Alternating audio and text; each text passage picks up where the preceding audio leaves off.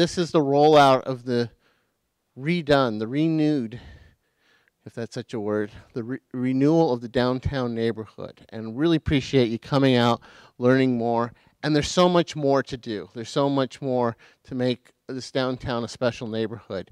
And we're here tonight to get your input, your thoughts on how we can keep that being a special, how we can keep our momentum in making downtown Redmond such a special neighborhood. So what makes a great city?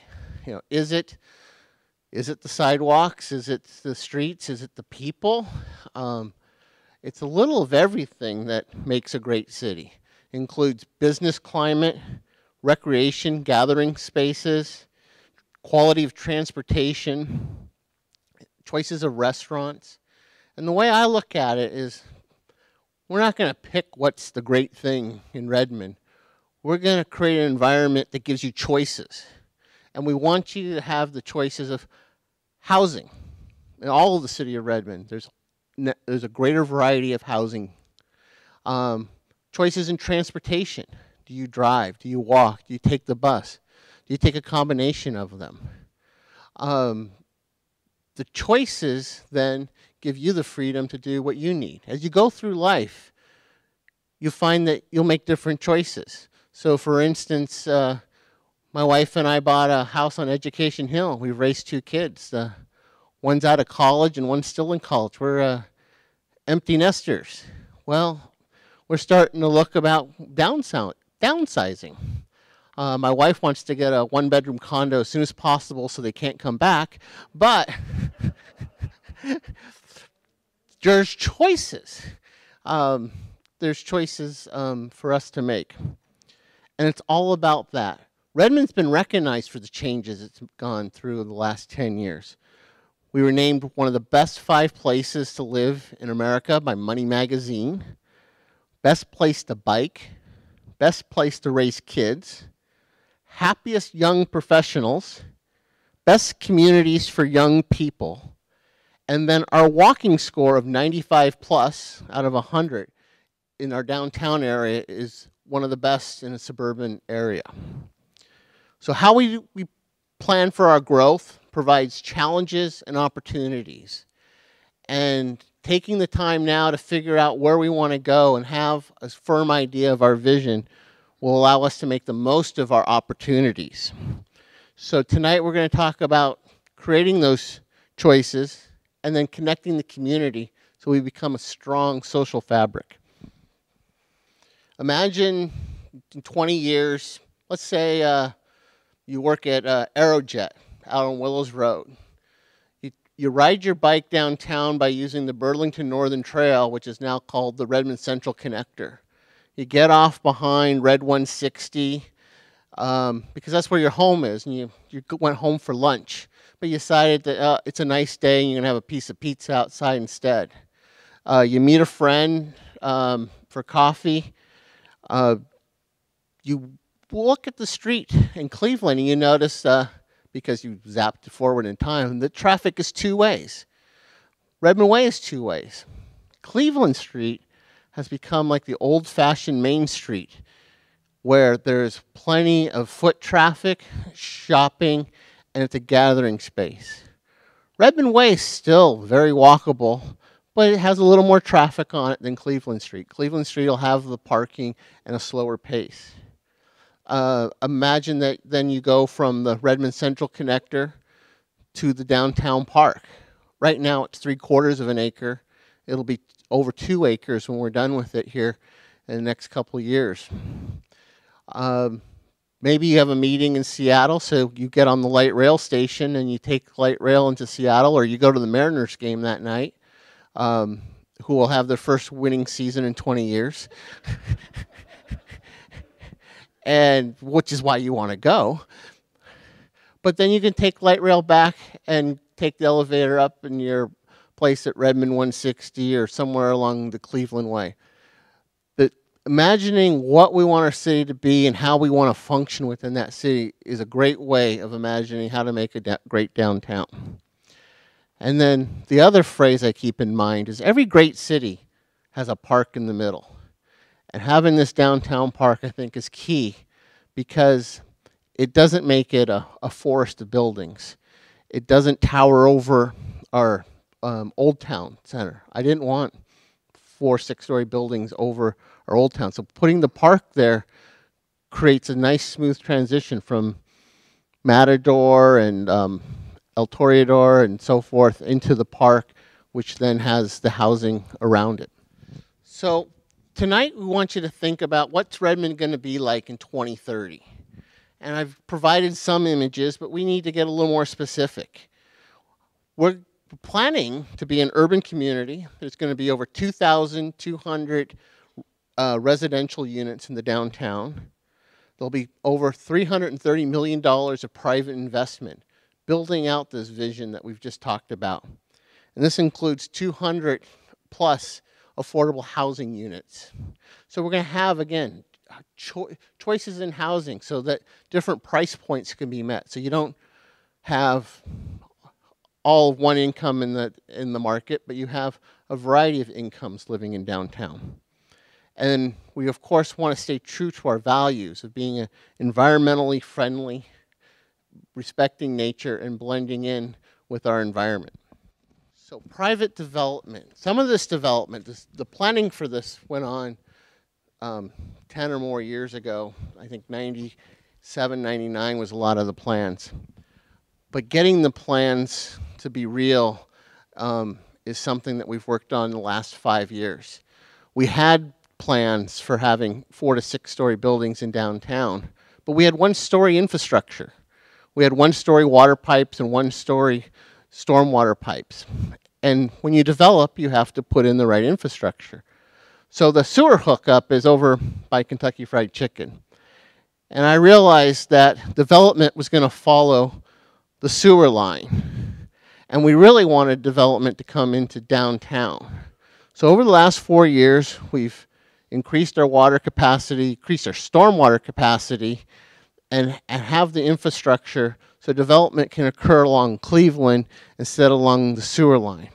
So it's built for people, not built for infrastructure. So we have Veloci, which is next to the Redmond Transit Center, which has over 300 units and 11,000 square feet of commercial space on the ground floor. It has won many awards for outstanding design. We have Red 160 that has 250 units with mixed-use development. It won the 2011 Pillars Award for Best Mid-Rise Apartment Community. And it's also the home of Zeke's Pizza, Rudy's Barbershop, and if you didn't know, Top Pot Donuts. I get more comments from other mayors about how did you get that Top Pot donut? Yeah, you think there's so much more about Redmond than Top Pot Donuts. We have River Park, where there's a number of units, but there's also group health. It's right next to Luke McRedmond Park. There's the Hyatt House Hotel with 120 rooms there, and 108,000 square feet of commercial and retail. But again, we're creating housing choices. And then today, if you went outside, there's a crane across the street, and there's a crane down in Cleveland. Across the street, they're calling it the 85th Street Apartments, and you can see that it's going up here. And then over behind the Matador is the Center Point project, which is going to add housing and retail space to our community. Now, one thing about those buildings along Cleveland is we've zoned it now, so you have to build 2 fronts. One front faces Cleveland Street, and the other one faces the Redmond Central Connector. So when you're walking on the Redmond Central Connector, you might see a coffee shop or a restaurant or a bookstore that you're going to want to stop at, instead of seeing the back of a building. And so as the Redmond Central Connector gathers steam here in the next few years, you're going to see a dynamic place to walk on both sides of the buildings. Downtown Park. We put out, I want to say it was like 56 pieces of furniture of red tables and chairs. We didn't chain them down, and we didn't collect them at night, and we haven't lost a piece yet. I was in Bellevue the other day with a Bellevue City Council member, and we went to sit outside, and the chair was chained to the table. And I told them, well, we don't do that in Redmond. It made me wonder what really does go on in Bellevue.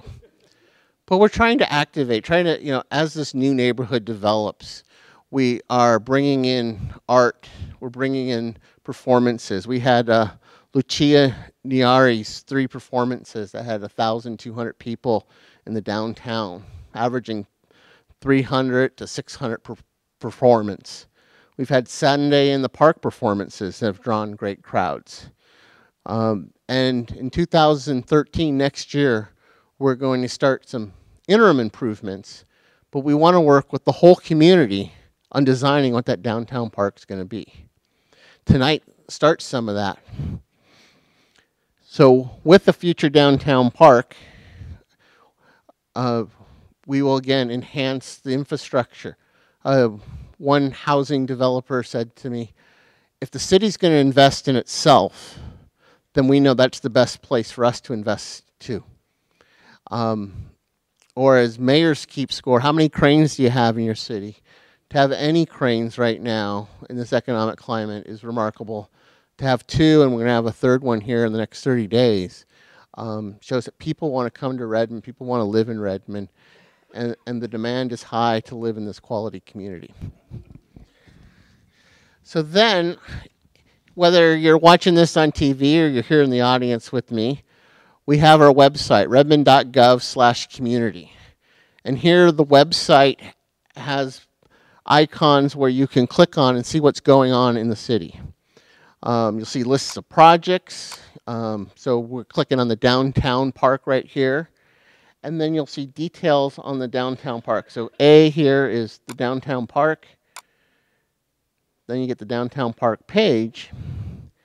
And then we have a video link at the bottom. But this is another way of us interacting and reaching out and trying to gather feedback. So we want to be as transparent and open and provide as many avenues to have the dialogue with the community. In the next 5 years, we're going to do a master plan for the downtown park. We're going to see how much money we have to implement what part of that. We're going to complete the street grid in the downtown. 164th, the Redmond-Woodinville Road, is going through. That should be open in November at the latest, I think, with the weather holding. Having those north-south connections then lets us to start on Cleveland and preparing Cleveland to be converted to two-way streets. So it's getting the sidewalks ready, getting the bulbs and the parking ready and so forth. Then we'll work on Redmond Way to get that ready. And then hopefully in about 5 years, 2016-ish, we'll be able to make our one-way streets become two-way streets. We're trying to improve circulation. We're trying to improve mobility. We're trying to make it much more usable for walkers, bikers, transit users. Again, giving you those choices. That's just the next 5 years. To be a progressive community, we got to think 20 years in the future. We need to be thinking, what do we want to be at 2030 so we can keep this high quality up? And that's where we need your help tonight. We have then a whole variety of nice materials that we can bring together to create a really cool kind of plaza space for the streetscape. Yeah, I live in Cleveland, which is like right here. Oh yeah? Yeah, right here. Yeah.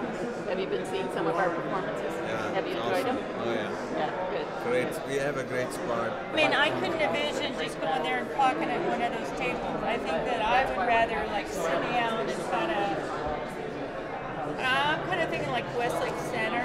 You have the town of Sonoma, which has lots of trees and stuff like that. It's very impressive. Here we're going to really looking forward to this year and this one will be us. you know. Right, they bought the river park for $95 million, I think. Wow, you know a lot. Well, I lived here for 10 years.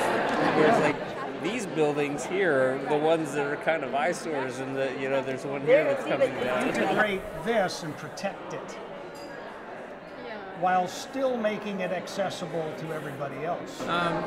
These rails and ties are being removed, but they won't. You say that, I won't tell you.